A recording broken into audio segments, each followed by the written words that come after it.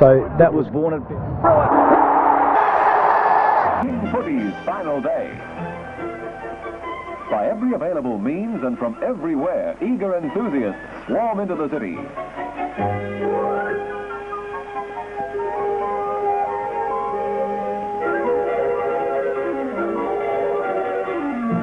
All ages are represented, and there's only one place to go. Adelaide Oval, venue for the clash between Port Adelaide and North Adelaide. Gaily dressed supporters add a carnival atmosphere to a gala occasion. They've been waiting for hours and have been rewarded with warm temperatures approaching the 80s.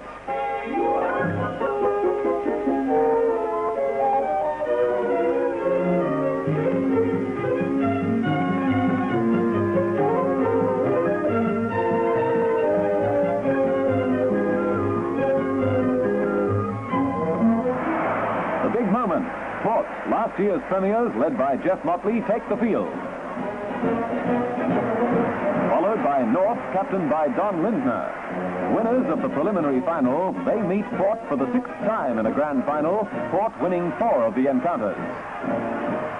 There's over 52,000 spectators on hand as the tense, eager and fit opponents line up. Port, already victors in 19 premierships with teamwork as their strength. And North, skillful and strong in the ruck. Sir Edric Bastian, Governor of South Australia, presents the Magarey Medal to Torrens' brilliant rover, Lindsay Head, 3 times winner of football's top award. All awaiting as umpire Ken Cunningham bounces off. Port winning the toss, kicking to the river end.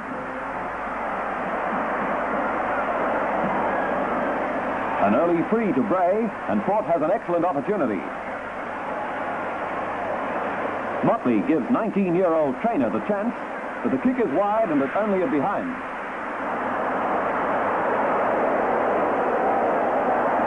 Port, functioning smoothly, are on the attack. Tall ruckman Bob Filth takes the mark. Kicking goalwards, the Magpies look dangerous as Gill gathers with North in desperate defense. Gill carries on, and North's heavyweight ruckman Pascoe fumbles, giving Obst a great chance.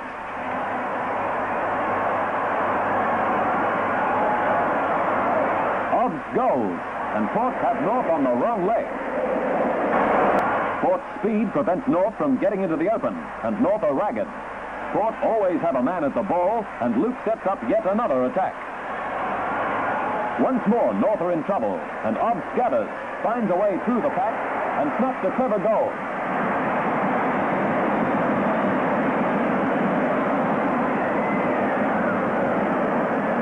North's kicking is inaccurate and gives Port numerous chances to gain possession, and a Magpie is always there. Cooper gathers, but in desperation, Don Lindner brings him down. Cooper is all right and anxious to carry on.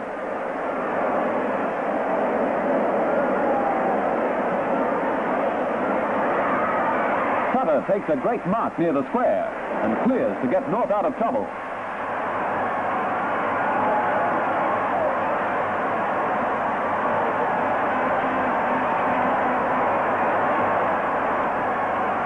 Gill, with a fine spoil, gives Potter possession, and he snaps the goal as Port goes away with a big lead.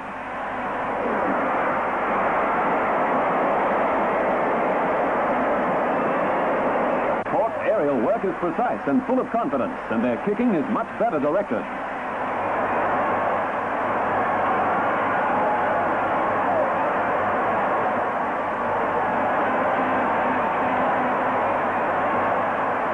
Luke gathers and kicks. But it's only a behind, and at the end of the first, Port 5-8-38 lead North 1-1-7. The surprised crowd wonders at the change in the game. It's a tense, hard battle as Obst gathers. In an amazing second quarter, this behind is Port's only score. North are smartly into stride again, but can they maintain this pace? Port meet them in front of the post, trying to hold them out.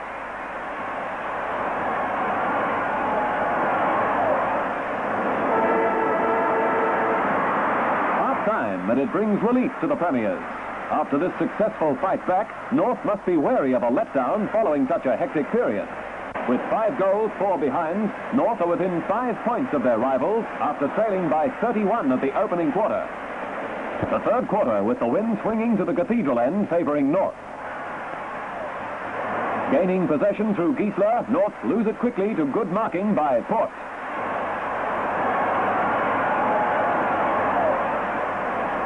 This sets off an end-to-end attack. With fast precision handling, Port are leading North in their wake.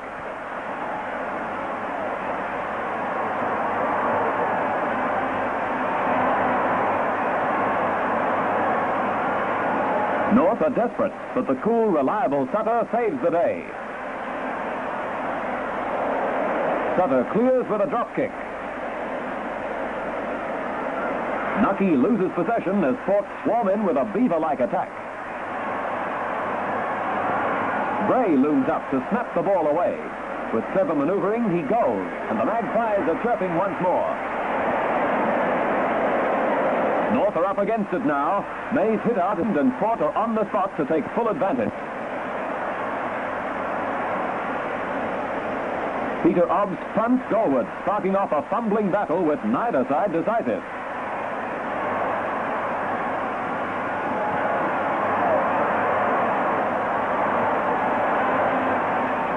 Finally, Potter gathers, but his wild attempt is well wide.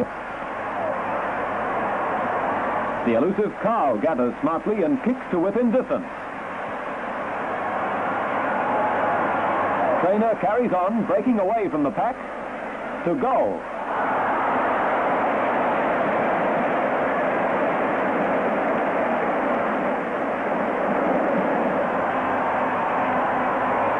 North are finding it hard to set up an attacking movement. Giesler is bustled by Cooper and his kick is hurried.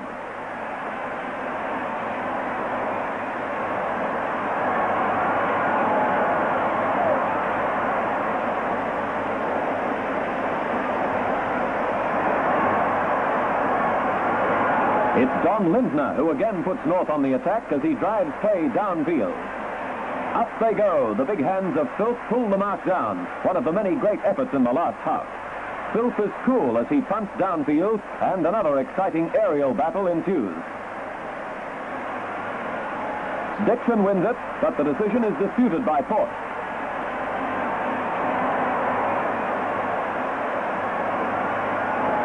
Dixon kicks into another defensive rally. Doing a lot of effective work, Obst once again gathers and clears, easing any threat to Port. The well-matched teams maintain their defensive tactics, and no quarter is given.